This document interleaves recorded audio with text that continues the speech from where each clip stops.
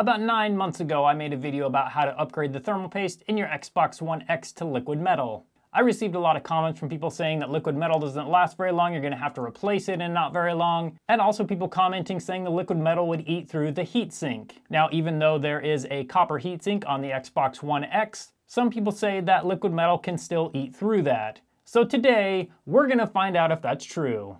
Now, one thing to keep in mind with this Xbox One X is that I actually don't play it very often. I've only played it a few times since I put the liquid metal in the console, but we should be able to still tell if it's causing any problems at all. So let's take it apart.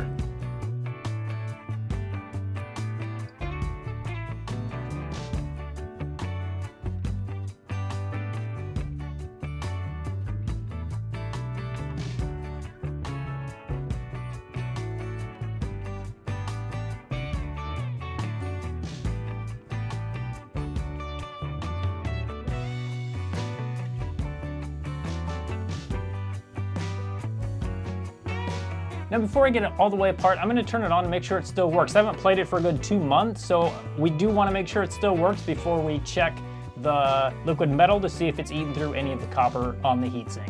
Okay, we got power. Let's see if it turns on. So it does seem to power up and turn on normally. Now we can continue with the disassembly.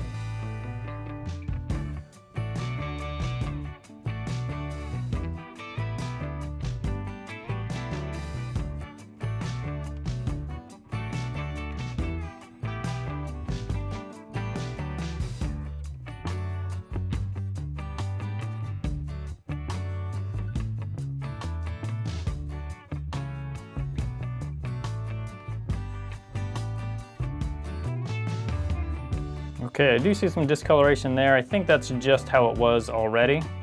Let's get the heatsink off and see what it looks like. And here we go. Okay, so there's the liquid metal. And there it is there. I don't see any initial damage. I do need to get it all off and then have a look at it after that.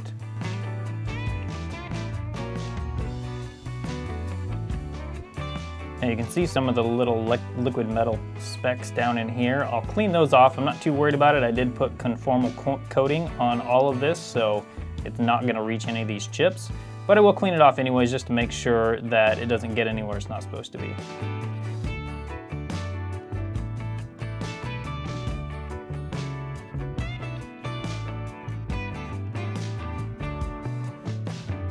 This stuff in the middle is actually really hard to get off. It's really, I thought maybe it was embedded into the chip here, but it actually is coming off. You just got to scrub pretty hard. It makes me kind of nervous scrubbing that hard on the APU, but it looks like it is coming off, so I think it'll be fine.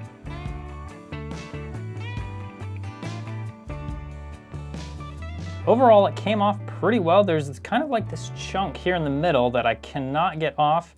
And there's a little bit of like scuffing or something it looks like over here. So I don't think that'll really matter. I think that'll be fine when I'm gonna put in Arctic Silver 5 back in this, and I think it's gonna be fine. It's gonna fill in any voids or any problems that these little pieces have caused.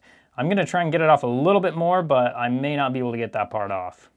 Okay, now it's time to look at the heatsink. Now this is the part that some people say will get damaged with liquid metal. Let's see. It's definitely pretty like scratchy. I know liquid metal can't really dry, but that's almost what it seems like. It's like dried out or something here.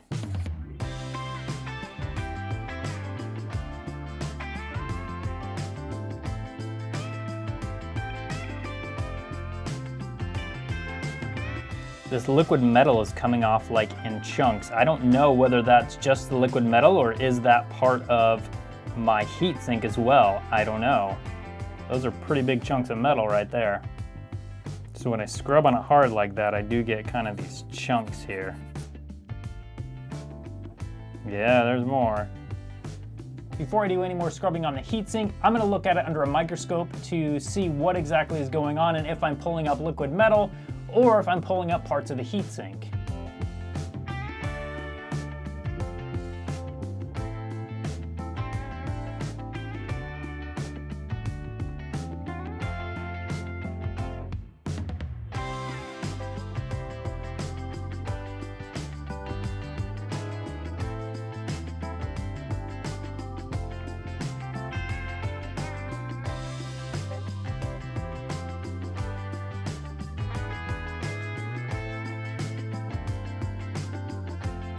By the way, don't ever scrape on your heatsink with anything metal or anything like I was doing, as that'll create little tiny grooves in it. For the purpose of this video, I wanted to see if I could scrape off the liquid metal or if that was the heatsink, but that's the only reason I did it. I would never do it in normal circumstances. So as you saw in the microscope cam, it looks like maybe the liquid metal did actually integrate into the copper a little bit. It's really hard to tell, I can't quite tell, but I just can't get it all out. There's just no way to get all the liquid metal out. So as far as I can tell, it may have actually broken down the copper a little bit and kind of like integrated into it.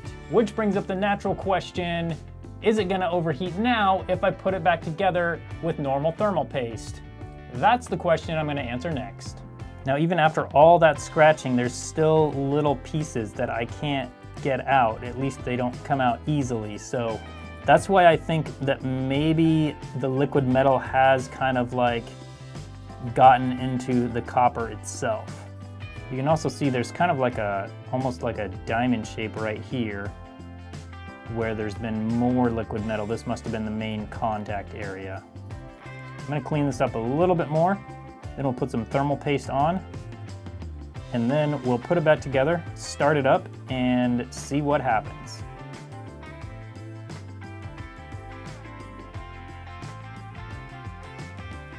Perfect.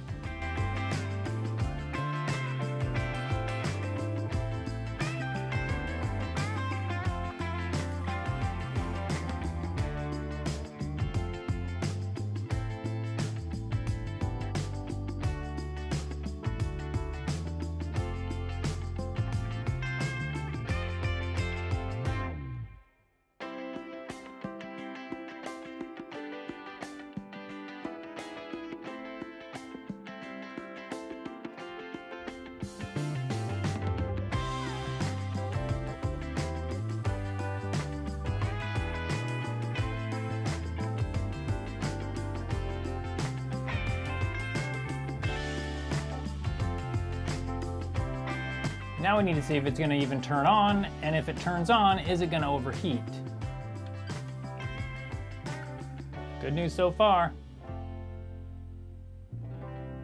Clearly it's been a while since I played this, since it of course has to update. But so far everything is working fine on my console. It's staying nice and cool. Obviously this doesn't mean it'll stay cool during intense gameplay or anything like that, but so far I think it's gonna be fine. If I end up playing it and I see it overheat or something like that, I'll be sure to put a note in the comment section so you guys know the update on that. I'll put the video up on the screen where I install the liquid metal into my Xbox One X if you're interested in that, and I will see you over there. Thanks so much for watching, and I hope you have a good day.